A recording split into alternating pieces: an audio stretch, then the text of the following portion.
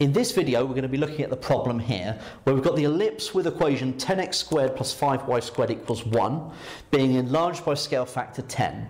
Find the equation of the transformed curve in the form ax squared plus by squared equals c, where a, b and c are integers. So if it's enlarged by scale factor 10, that means it's being stretched parallel to the x-axis factor 10 and being stretched parallel to the y-axis factor 10. So we're going to replace the x with 1 over 10x and replace the y with 1 over 10y. Okay, so 1 over 10 squared is 1 over 100. Times that by 10 just gives us 1/10. So we have 1/10 x squared.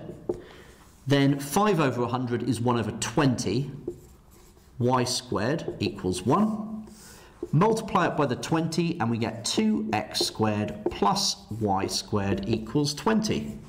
And that is in the form that we want, where the a, b, c are integers.